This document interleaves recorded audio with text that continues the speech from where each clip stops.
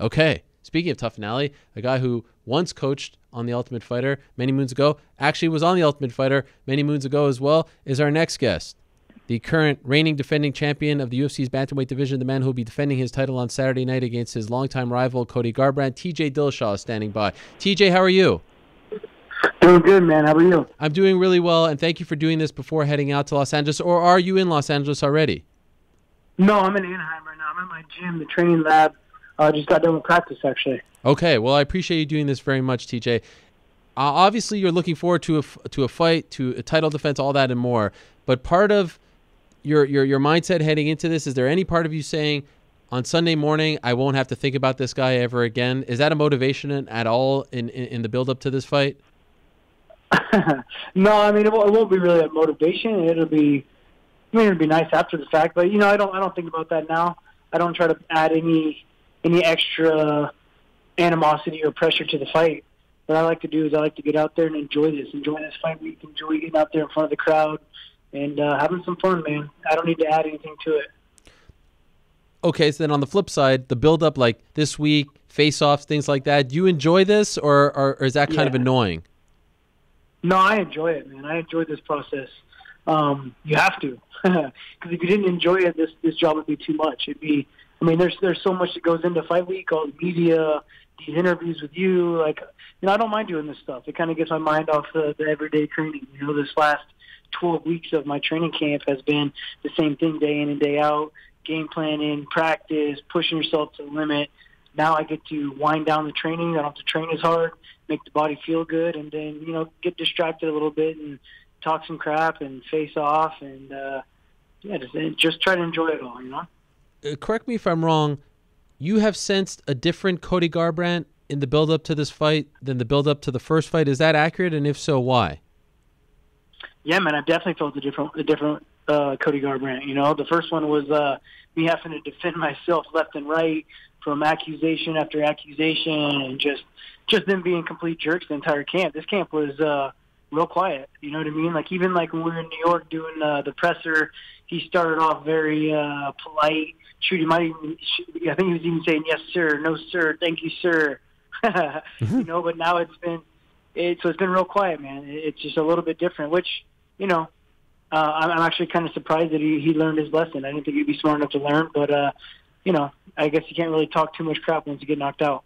I didn't expect that. I expect him to continue to run his mouth. Okay, so do you feel like this is kind of a crack in his armor, like that maybe this is a sign that he's not as confident going into this camp? How do you take this, or into this fight, I should say? Absolutely, I do. He's definitely not as confident. He knows I'm the better fighter. He knows I'm going to go out there and I'm going to win again. So he doesn't want to look bad again. I'm looking to finish him off 2 fights in a row, and he'll never get a shot again. As long as I'm champ, he'll never get a shot again. And he's ruining his career at 135 pounds. So our great team here brought this up to me, and I wanted to get your thoughts on it. When the UFC books these immediate rematches, right? So essentially what happened with you and Renan Barão, where someone wins the belt and then they do this immediate rematch. It happened with Rose Namajunas and Joanna Jędrzejczyk, Weidman Silva, Benson Henderson, Frankie Edgar, BJ Penn, Tim Sylvia, Andrei Arlovsky, Vitor Belfort, Randy Couture, and now you're having this fight on Saturday. The guy who won the belt, basically you in this situation, always wins the second fight. Oh, yeah. Why do you think that is? The confidence going into it. I'm I feel like the better fighter. He's gone out there and proved himself. Really, and I get better. I'm only speaking about myself, but I get better in rematches. I get better. The more I get to figure someone out, the more I get to game plan for someone, the better I do. I try to be as a cerebral fighter as possible, which I feel like if you're winning the belt, that's the kind of fighter you are. It's going to play in your favor.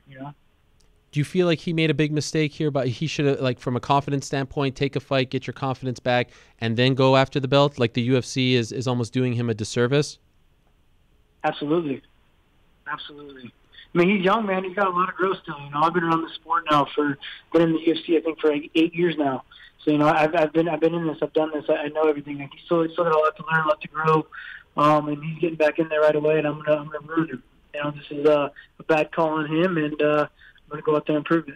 You said something interesting in that interview on Saturday during the broadcast. You said that you think that Dana White, the UFC, they all want you to win. They all want you to to almost get rid of him. Why do you feel that way?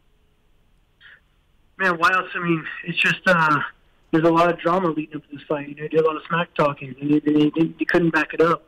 You know, so I was just saying that everyone wants to see me knock him out again. You know, it was a great one. So it's the reason why we're wearing their back again, because nothing's going to change. Why else would they put his career on the line like that right away? You know. What's interesting about it is I felt for a long time that the UFC was really behind Cody. You know, they gave him that body armor deal. It seemed like they were really pushing him. Have you sensed a change in their thoughts? Like, have you sat down with Dana White? Has anyone told you, we're not really feeling this guy anymore? No, man. No, it's just the way I feel. Okay, that's just the sense that you're getting. Yeah. I also appreciate the fact that even on television, he's wearing his shirt. You have fully embraced the snake gimmick. You were wearing that on Saturday. That's like a part of your logo. Hell yeah. Why have you embraced this? Well, why not, man? It's been funny. It's been fun to run with it. It wasn't even their insult, and they tried to turn it on me and make it a bad thing, and I thought it was sweet. It's an awesome logo. So I just decided to run with it. Turn it on them. Yes. So it's always easier when you embrace it. People can't really use it against you. Have you noticed since embracing it that you get less of that stuff on social media? Absolutely. I usually get it as a positive thing now. It's like, wow. Team Dillashaw, Team Killashaw, Team Snake. You know what I mean? That's amazing. That is a lesson in how to tame the trolls right there. Yeah, how to tame bullies too. Someone comes at you, if you're a young kid or whoever you may be, someone wants to make fun of you, just take their ammo away. I mean, it backfires on them. Is that your official T-shirt? Oh, that one is not. No, that one's that was a high-end brand company that my wife bought me. I don't even know what it is. Oh, okay. But no, yeah, my logo is. I have a bunch of different shirts and a shirt and whatnot, but they're all kind of based around snakes. That is amazing. So, like the shirt that you'll be wearing on Saturday, like your Reebok shirt, does it have a snake on it as well? Yeah, like my last fight even too. It'll be the same shirt as my last fight. It's a snake print. It's just my whole chest is snake print. Okay. It's got the rattlesnake skin color. It's brilliant. Well done on that. Yeah, man. The snakes are scary. Snakes, they're fast, they're deadly.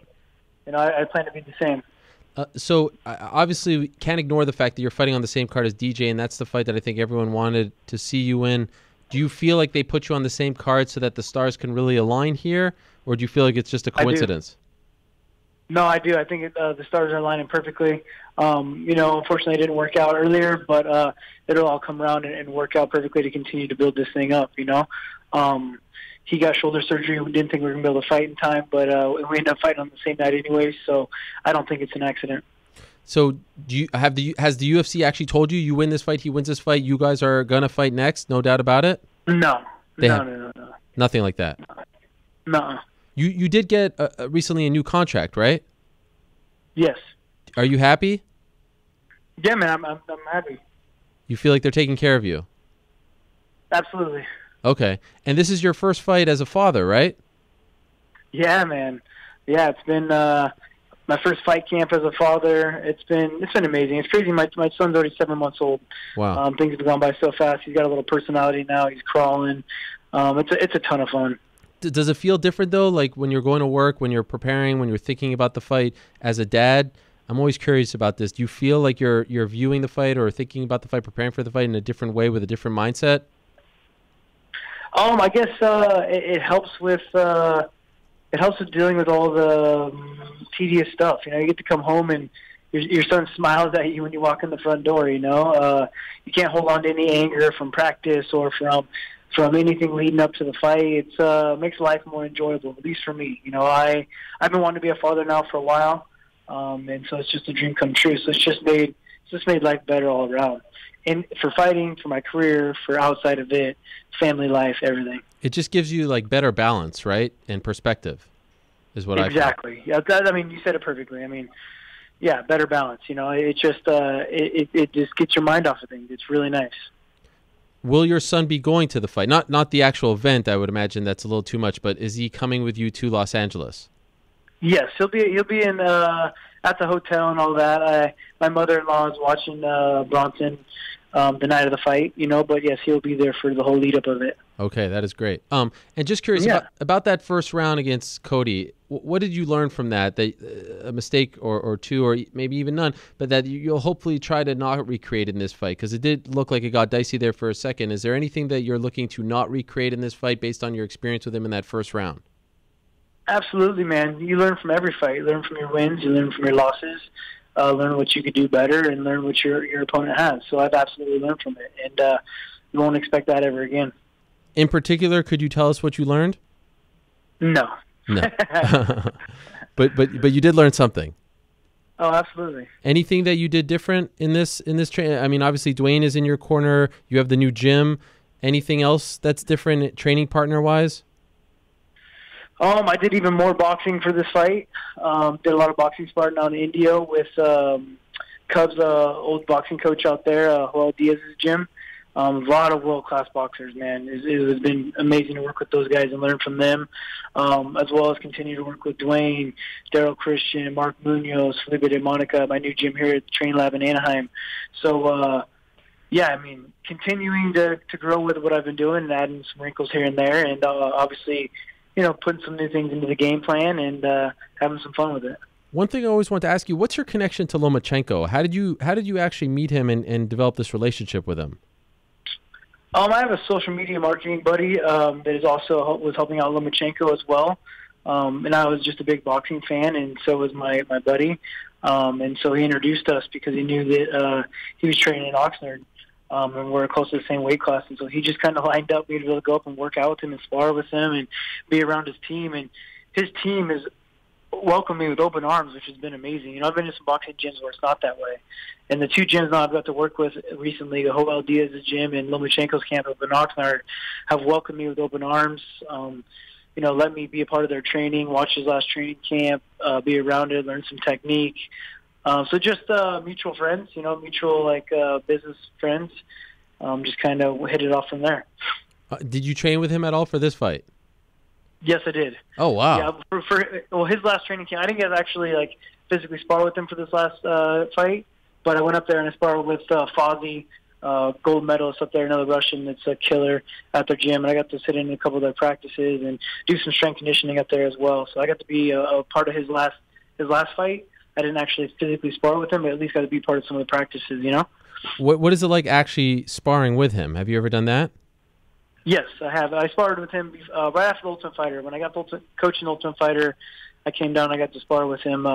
Wish I would have been in shape, but hey, obviously you're not going to pass up the opportunity. But dude, he is his reaction times are insane. He's just one of those guys that almost knows what I'm throwing before I even throw it. Wow. My movement and stuff and my distance is a little awkward for a boxer, but for him to be able to pick up and just his pace and his cardio and just professionalism is awesome. I've just become even more of a fan than I already was just to see his work ethic, I mean, the things he does outside the gym, the guy could be a gymnast. I mean, he's an athlete. Watching him juggle balls and do these reaction time drills and all these gymnastic stuff he does, he's amazing. Is it somewhat humbling sparring with someone like that? Absolutely, man. That's what you got to do. You got to put yourself in situations where you don't feel comfortable. You can't be the baddest man in the gym all the time because you're not going to grow. So you got to put yourself in them uncomfortable situations. That's why I was going out to Joel Diaz's gym, working out with world-class boxers, working out with Lomachenko, working out with rolling with Felipe and my jiu-jitsu, and putting myself in situations where I'm not supposed to win, so that I can continue to grow. Last time you fought Cody, I think it was the night before the fight, they released this footage of you guys sparring. Are you expecting any surprises from the guys? Are you expecting any bombs that they're dropping? What are you expecting in this fight week from them? Or is it maybe just a completely tame version and you're going to just, waltz right into the fight on Saturday? I expect a completely different camp. I expect a completely different Cody. He doesn't have the confidence behind him. They've already put out everything they possibly could. They had one chance to try to get under my skin and to piss me off, and that was what they were trying to do. They had this that footage they released. I don't know if it was us sparring or if it was Finding Bigfoot footage.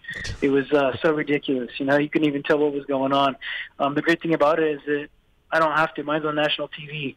My knockout's on national TV. I don't have to go and find some horrible gym footage. So I'm expecting a completely different fight week. I'm in his head. I'm the better fighter. Yeah, man, it's going to be way different. Can't wait. Thank you, TJ. I appreciate you doing this. We'll see you out in Los Angeles. Best of luck to you. Absolutely. Appreciate it, man. All right, we'll talk to you soon. There he is, TJ Dillashaw. That last answer right there got me really excited. I'm excited. And again, I will reiterate this point. This is from our great team here. I'm not sure who actually did the research, so I'll give credit to Jake, Elisa, and Nick, and Brittany as well, because I'm not sure exactly who did it. But Rose Namajunas versus Joanna, UFC 217, 223. Rose beat Joanna, 217. Rematch, he wins, 223. Chris Weidman, Anderson Silva. Chris beats the champion, Anderson Silva, 168. Wins the rematch. No, little typo there. 162, wins the rematch at 168. 175 was Lyoto Machida. Benson Henderson versus Frankie Edgar. Benson wins at 144, wins the rematch at 150. Frankie Edgar versus BJ Penn. Frankie wins the belt at 112, wins the rematch at 118. These are all immediate rematches for both guys. Their next fight. Remember, TJ Dillashaw, Hannah Barao, 177 never actually came to fruition. Joe Soto stepped in. Tim Sylvia, Andrei Arlovsky, 59-61. And then Vitor Belfort, Randy Couture, 46-49. So typically, or historically, when you have this situation where there's a fight, title fight, challenger wins the belt, and then they do the immediate rematch, for some reason, the challenger loses. And I do think that there is something to be said for that. Now, streaks, trends, they're all made to be broken. Things can change. But this is interesting heading into this fight on Saturday. This is very interesting in my opinion. So that's the main event. Dillashaw, Cody Garbrandt, 227. DJ Cejudo, co-main event. If TJ wins, if DJ wins, it's going to be very hard to ignore those questions. TJ versus DJ. Now, if Cody wins, DJ wins, that could happen too. Everything could change. It could be Cejudo and Cody wins, and we don't talk about any of this.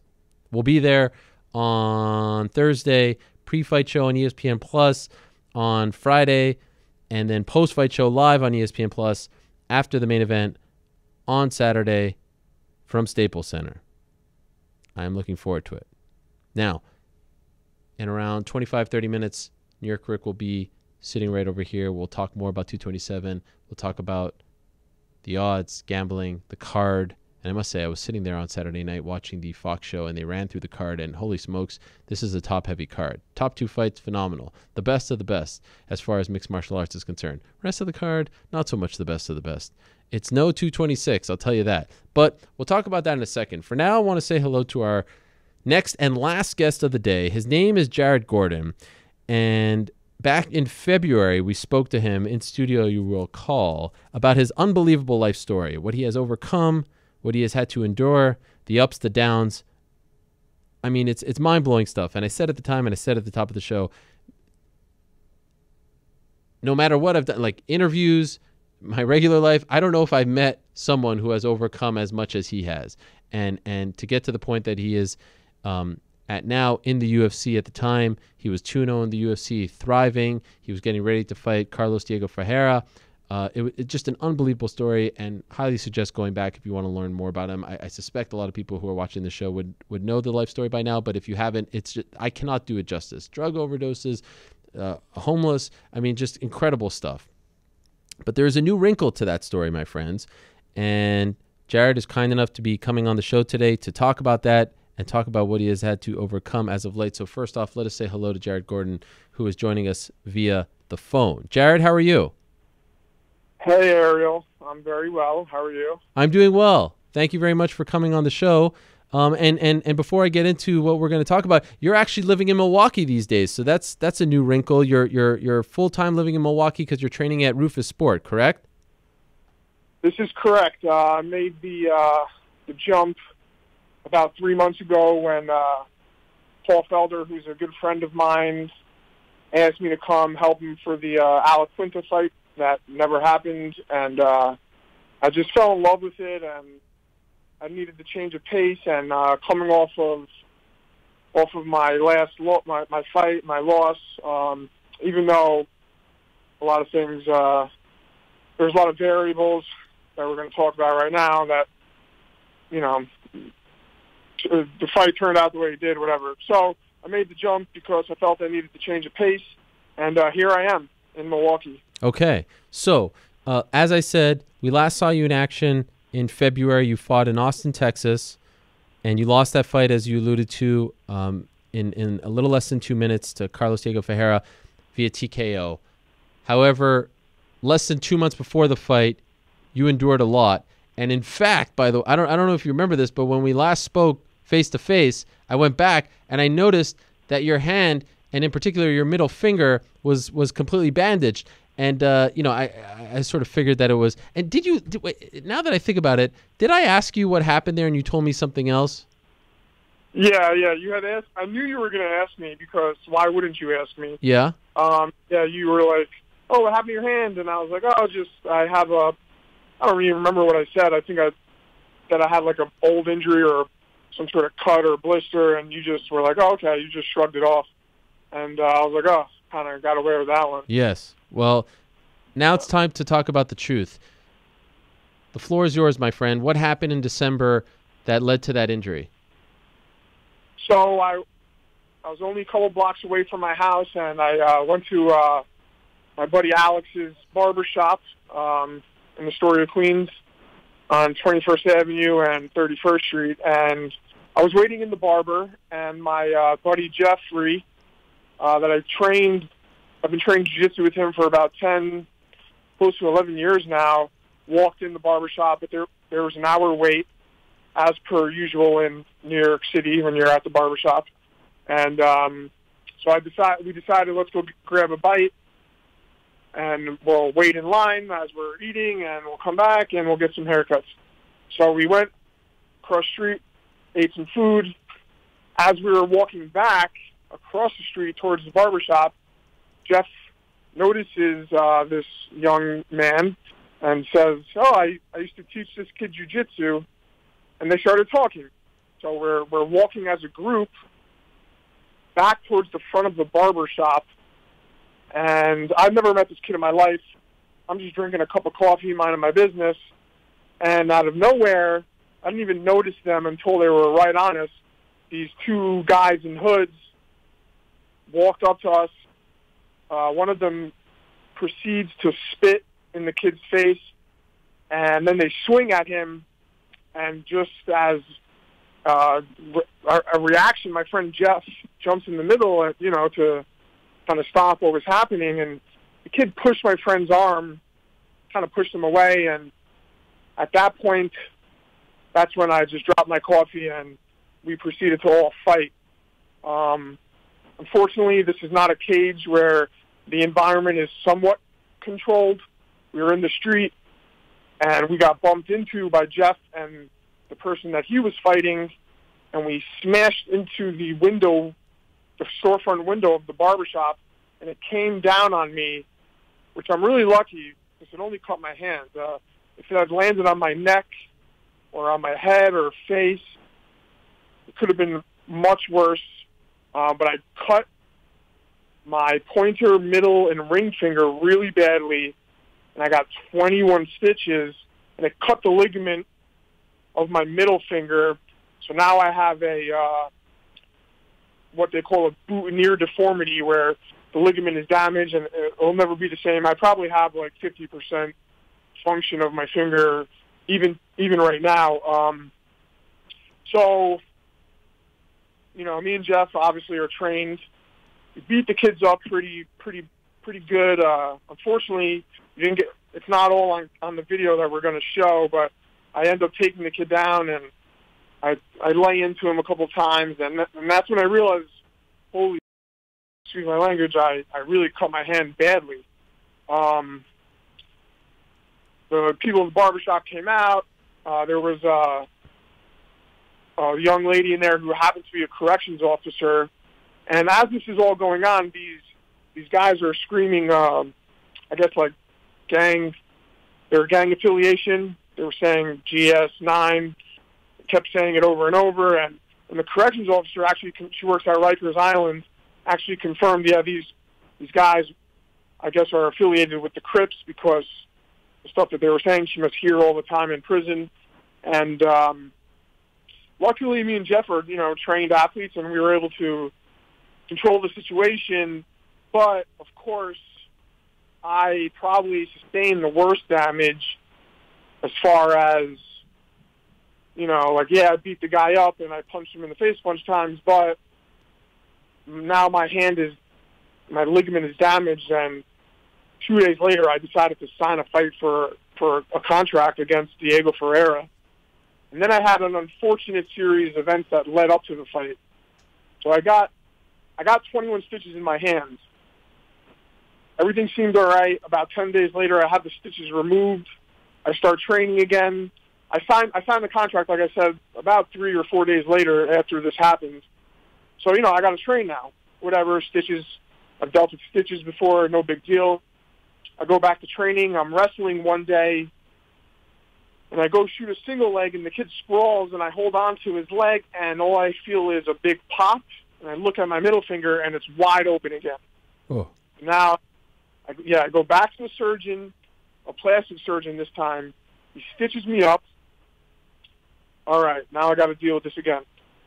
So, of course, with my luck, typical Jared Gordon, a week later I'm walking in Grand Central Station, and it's pouring out, and the whole subway station is soaking wet, and I slipped down an escalator. And when I say slip, I really, busted my ass. And I slammed my hand on the floor, starts bleeding again. I clean it off. It looks all right. I go to sleep that night. I wake up the next morning, and my middle finger is the size of an Italian sausage. And so I got to go back to the surgeon, opens it up, drains it, and packs it with gauze.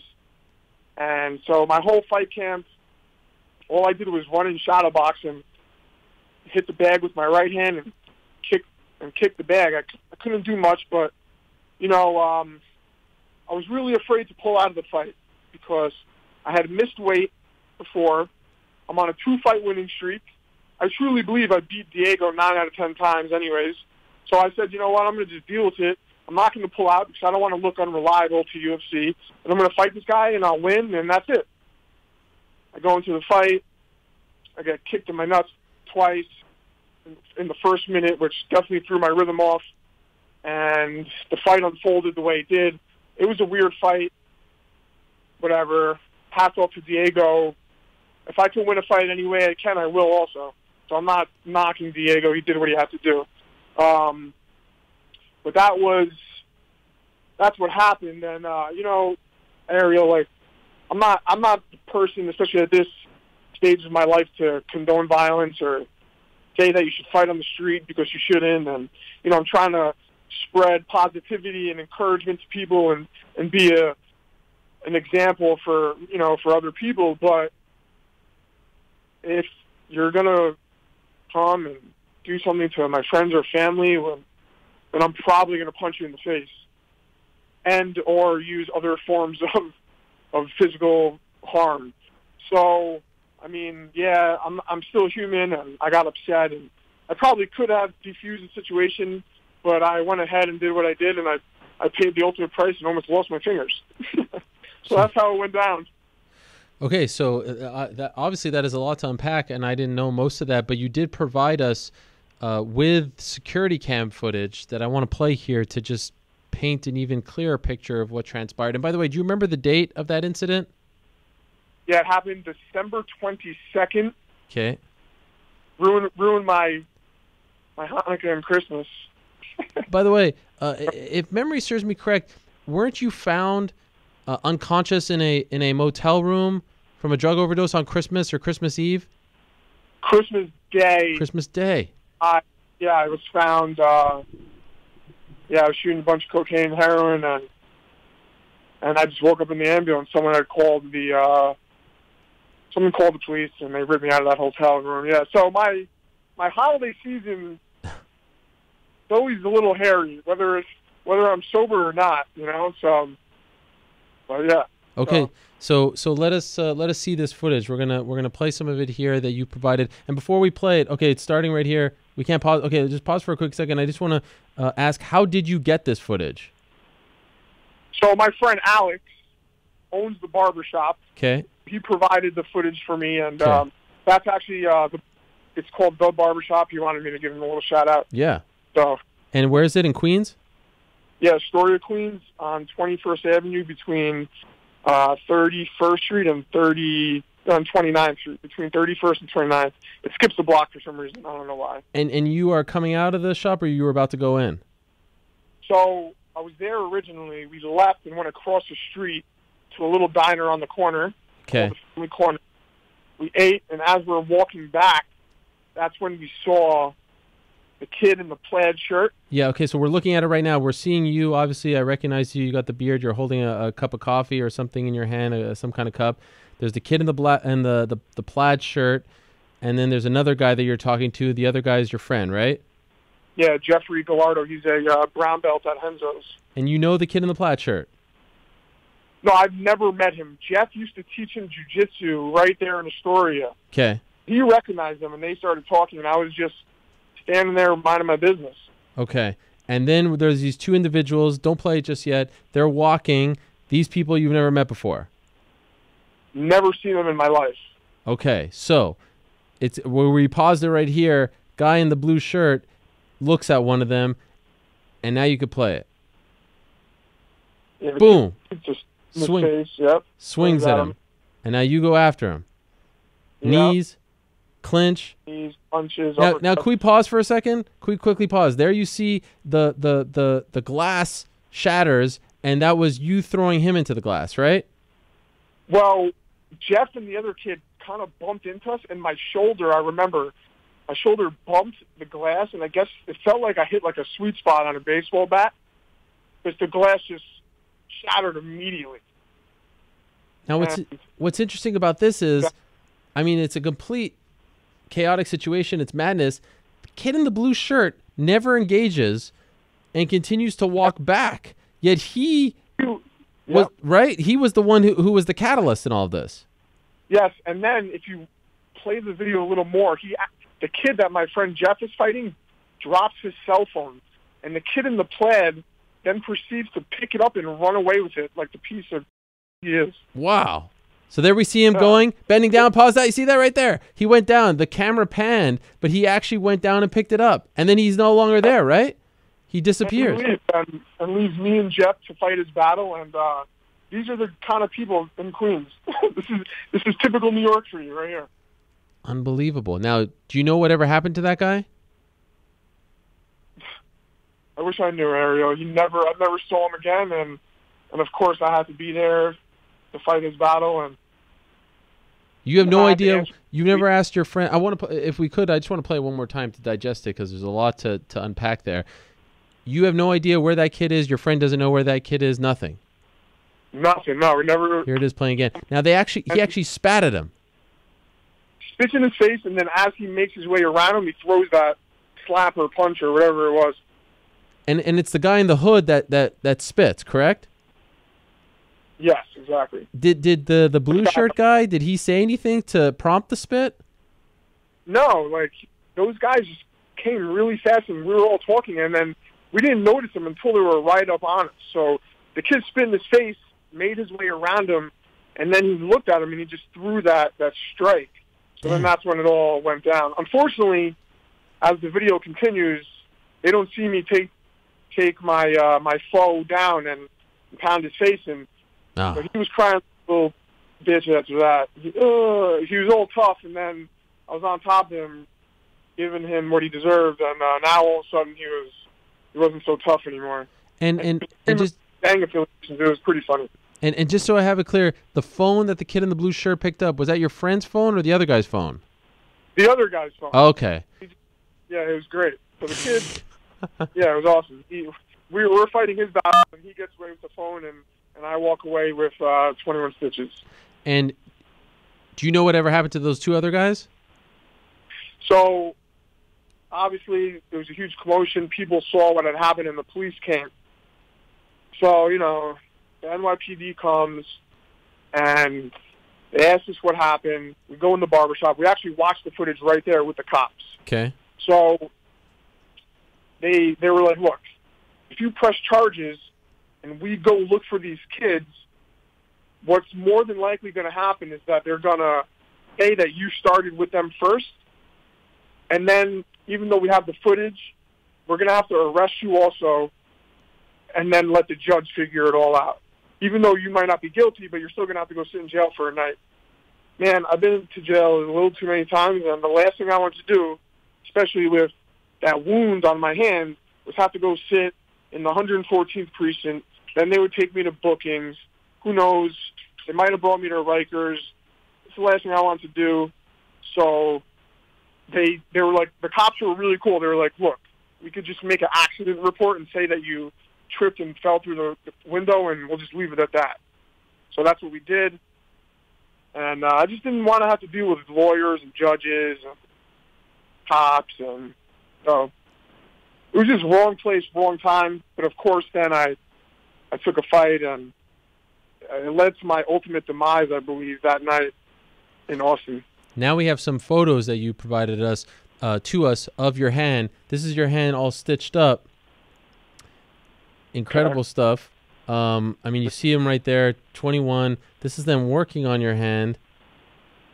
Right. We're sort of showing a succession. I mean, that is, geez. And yeah. So it had opened back up. They restitched it, and a week later it got infected again. They had to drain it, clean it out. All this pus came out. Then they packed it with gauze, and I had a gaping hole in my hand for the whole fight camp. I couldn't do anything. I couldn't spar. I couldn't grapple. It was pretty miserable. And then I had to go to a hand surgeon because he wanted me to do hand surgery because now I have something called a boutonniere deformity, where my finger's like a mangled mess, and I still have. I'm looking at it right now. It looks like someone hit it with a hammer, and I just left it like that. God. And when you punch with it, and this is your right hand? This is my left hand. Okay. But when you punch with it, how does it feel? So the first couple of months, it definitely hurt a lot. Now I'm kind of just used to it, but the tip of my finger doesn't bend. So if you take your middle finger and you bend it, the tip bends, the middle knuckle bends. So my left middle finger, only the middle knuckle bends. I can't get the tip of it to completely bend. So I have about 50%, 60% function of my middle finger right now. Man.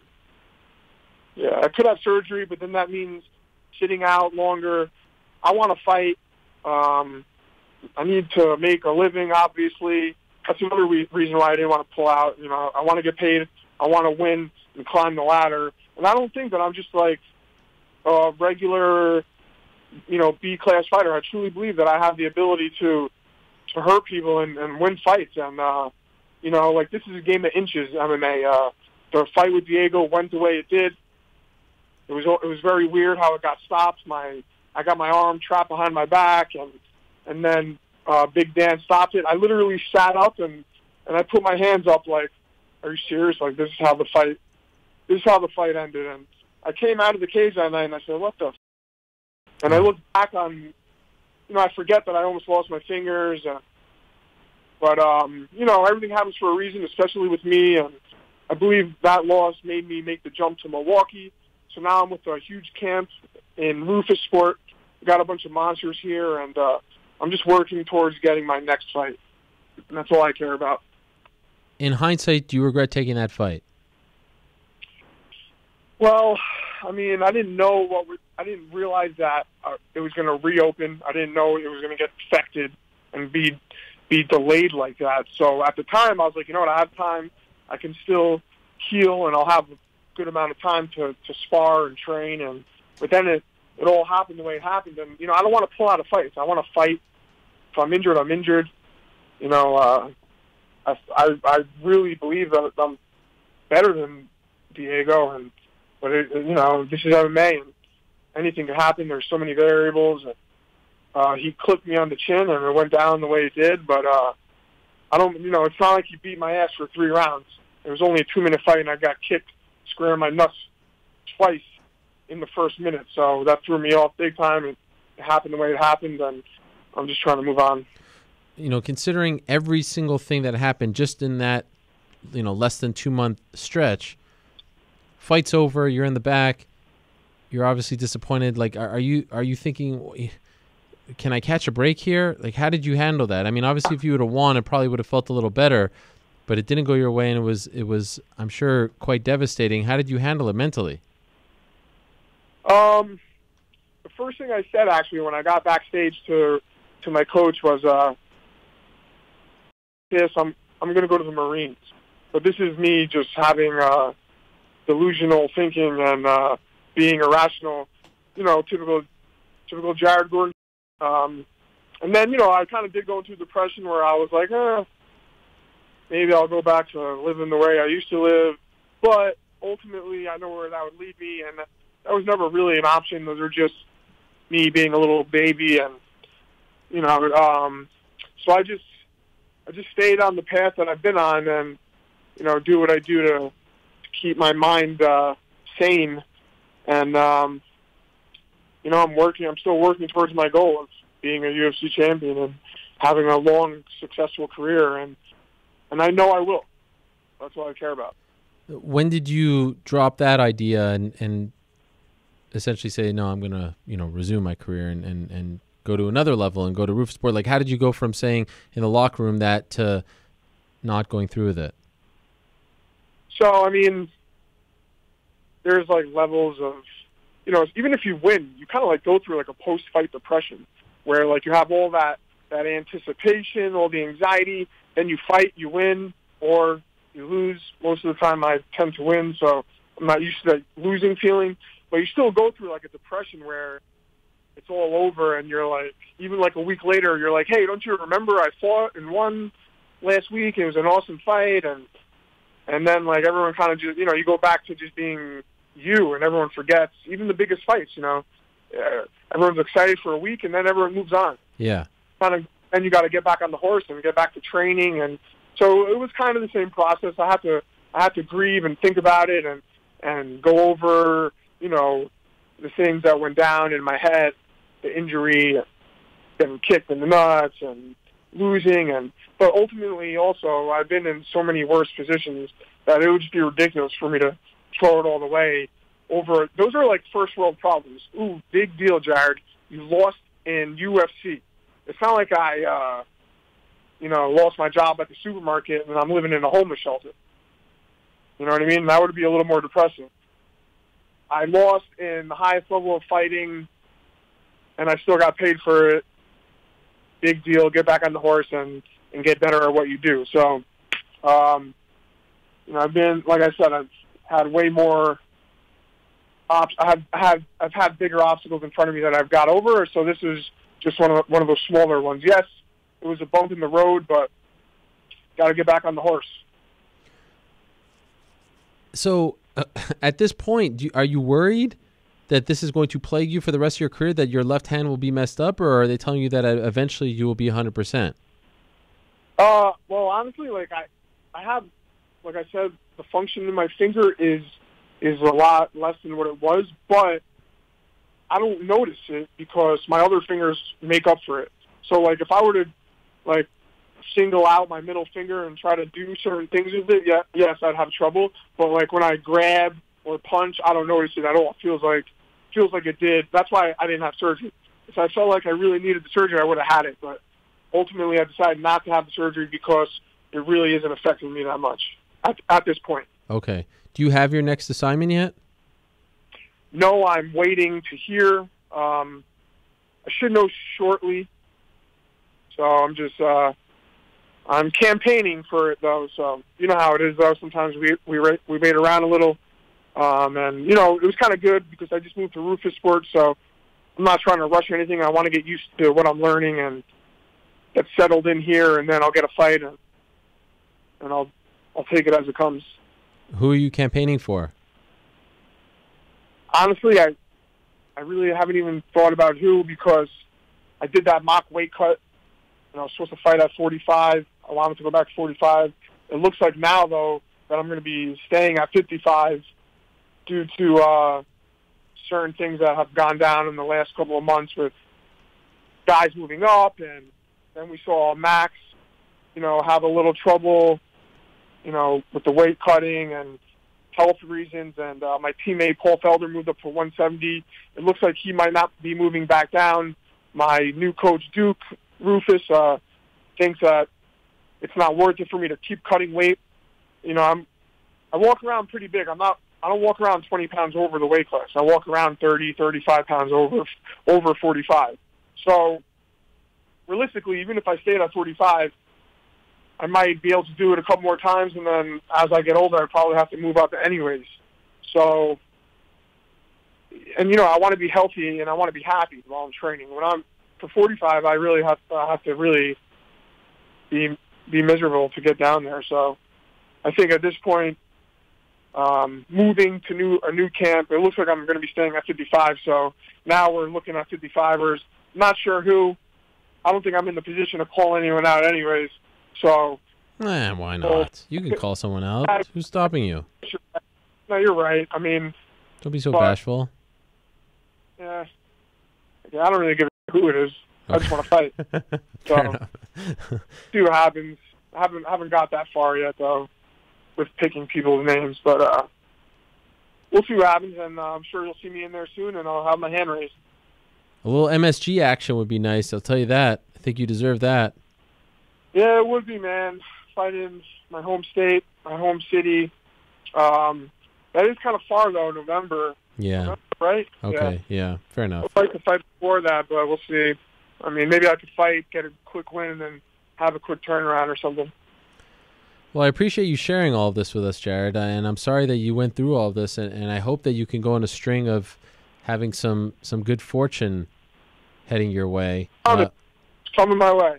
Yes. We're pulling for you, man. So in your mind, all this, is it over? Are there any, lingering repercussions? Are you still looking for those guys, or are you trying to move on at this point? No. Well, now that I live in Milwaukee, it's probably going to be hard for me to find them anyway. That's true. But, nah, man, like, that used to be something that I might have thought about. All right, I got to go find these guys now, but I can't live that way anymore. With my luck, I'll wind up getting shot or something. And then I'll really be screwed. No, we hope not. So, I don't want that. And are you? Things are going well as far as sobriety since we last spoke? You feel like you're in a good spot? Yeah. Definitely. I just had my friend Mike Dolan, who works for Athletes Quarterly, or I think he owns Athletes Quarterly. He wrote an article about me recently, and my sobriety is one thing. I don't want to be known for being a junkie. Everybody, that's the guy that was a junkie. But, now it's about helping people and helping, the still suffering person. I'm also, I mentioned on your show that I am a sexual assault victim as well. So that's something I'm trying to help people with, other victims, especially men. And I'm sure there's plenty of men in our sport who have been victimized, especially men who have been raped by other men, which was my situation. So people, there's a huge stigma behind, especially nowadays with everything going on with sexual assault. And people, when I think they hear sexual assault, they picture authority figure, like a male authority figure, sexually assaulting, touching their workers or their employees who are like young women. But truth of the matter is that men get raped by men in vicious fashion, and that's how it was for me. So I think that that needs to come to light too. Other men need to start coming out, and they say I read studies, 85% of male addicts or alcoholics were at one time sexually assaulted or victimized. So there's a huge correlation between me being a drug addict and a sexual assault victim. And so I think that's something that, that's something I'm trying to be vocal about. I'm looking for push from anyone. I want to talk to kids. I want to talk to victims. I want to talk to addicts. I want to help people. I said this on your show before also. There's so many people that are in power. All they give a shit is about themselves. All these guys that are the top fighters, they could be helping so many people. Honestly, I don't know what they're doing on their free time. Maybe they are helping people in their own ways. But I think with the power and your platform, you could be, stop being such a selfish prick and start helping other people, instead of just worrying about yourself and I don't know. That's just my outlook. So I think that that needs to be brought to light more, especially in the day and age that we live in, with all this rape and sexual assault and addiction. Opiates right now are the biggest killer of 18 to 34-year-olds in the whole country. So they said that opiate deaths have surpassed gun deaths. No one gives a fuck. But I think time that we start at least trying to help other people. So, I mean, that's my goal. I want to use fighting as a platform to help other people. I want to become champion so I have a really big platform to help other people. So that's really what I'm trying to do here. That's my goal in life. Wish you the best, Jared. We're pulling for you, my man. Thank you for coming on the show. Thank you for being so open again. And I'm glad to hear that it wasn't, as serious as it possibly could have been. And that Milwaukee is maybe Milwaukee is the place that's going to turn around your fortune, right? Not as exciting as New York City, but maybe that's the right place for you. And of course, you're with a great team over there, led by Duke Rufus and all the guys, and great fighters as well. So I wish you nothing but the best, my man. And please check in with us and let us know when you get that fight that you're looking for. Ariel, you're the man. Thank you. Thank you, Jared. There he is, Jared Flash Gordon. What a story! What a life! Unbelievable what that man has overcome, and then slipping on the escalator and all that stuff. Holy smokes. Wow. And he keeps on going. If you ever felt sorry for yourself, if you ever felt like you need to lick your wounds, which by the way is okay. It's okay to sometimes lick your wounds. Not for too long, but sometimes one afternoon you're feeling down, that's fine. We're all susceptible to those feelings, and I think it's okay to do that. But obviously not for too long. But if you're ever in a spot where you feel like you can't get out of a rut, think about Jared Gordon.